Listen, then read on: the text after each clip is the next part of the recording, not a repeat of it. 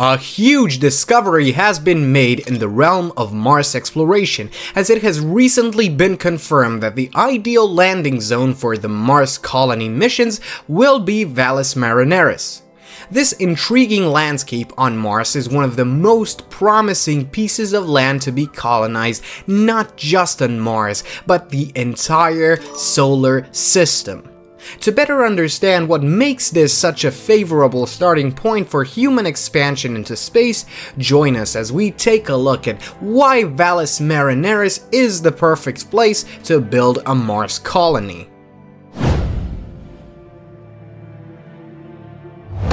But before we do that, you first need to understand the geography of Mars.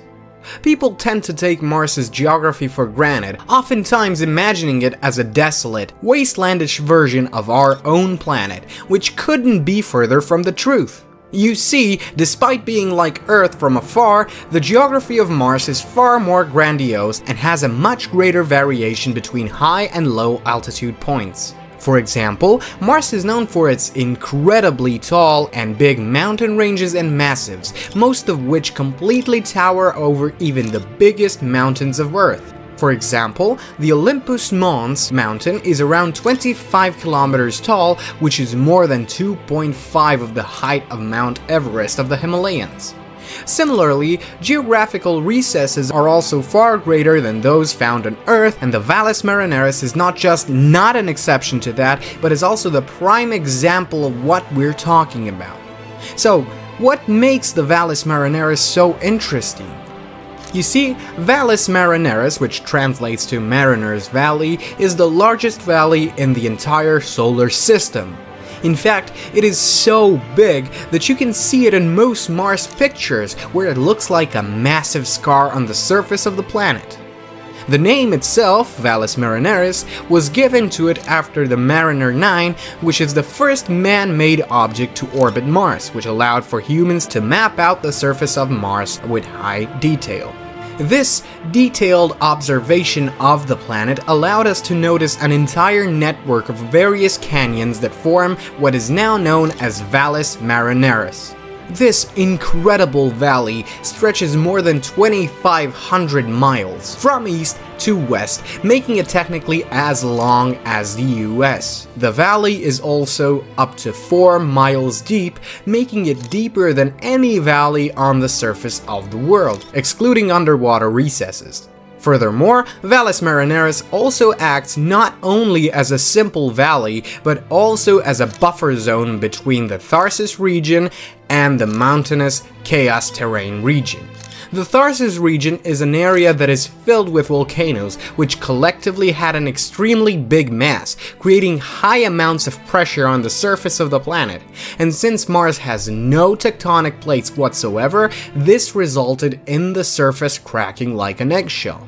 As a result of the pressure, Valles Marineris was created, forming a border between the volcano-filled Tharsis region and the mountainous Chaos Terrain region, and represents a geographical border between them.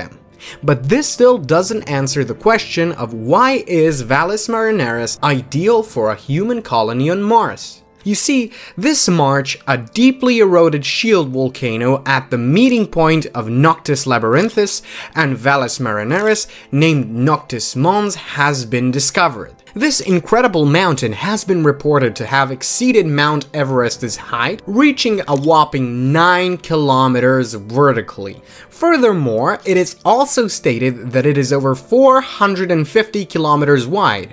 And if that wasn't enough, this volcano has also been confirmed to have been active in recent times too. Apart from this, a 5,000 square kilometer area has been found that is filled with volcanic deposits.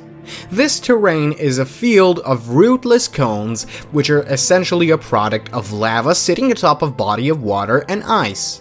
As a result, scientists suspect that this area used to be made of large glaciers, and it is still possible that the ice resides beneath the surface of the rootless cones. With this discovery, it is certain that humans would have access access to water ice imminently, which means that one of the most important resources that has been deemed scarce or even non-existent on Mars will be available to us from the get-go. That said, this reserve is expected to be limited, as the remaining ice is expected to occupy space that is 3.5 miles wide at maximum, 4.5 miles long, and only a mile and a half tall. Still, this is very serviceable for the first missions before a proper water supply is established. Now, if that wasn't enough, Valles Marineris itself has been subjected to quite a bit of theories, some of which believe that the entire valley used to house water or ice at one point. If this is true, this means that the entire valley will be a perfect testing ground for scientists when it comes down to searching for the hypothetical remnants of life on Mars. Finally, and probably most importantly, Valles Marineris offers a very natural shelter to humans, as remaining close to the walls of the valley would shelter humans from the constant storms. Plus, we could easily build into the walls of the valley, creating quasi-caves that would provide even better cover, while also being much easier from a logistical standpoint to build and expand safely. So, on that bombshell, it's time for us to answer the most aching question, and that is, when can we expect the first missions to happen?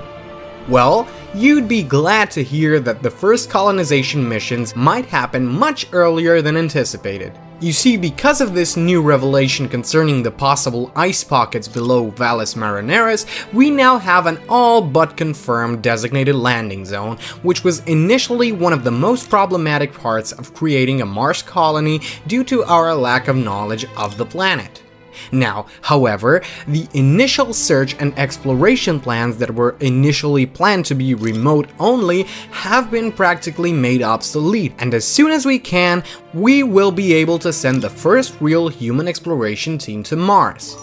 However, there is still quite a bit of time left before we can send such teams, as we still have an issue of transporting people to Mars.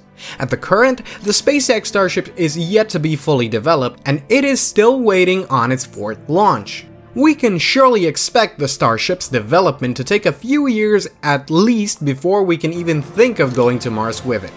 Apart from this, NASA is currently mostly focused on the Artemis program, which plans on creating the first lunar base ever, and it will also automatically serve as a testing point for creating such structures. This base is expected to start construction in 2028, with further expansion being done by the end of the first half of the 2030s. As a result, we expect the first Martian structures and the basis of the Mars colony to be established somewhere around 2040, and a full-on colony to be developed from there in the upcoming decades. All in all, we are much closer to completely colonizing our solar system than what was initially expected.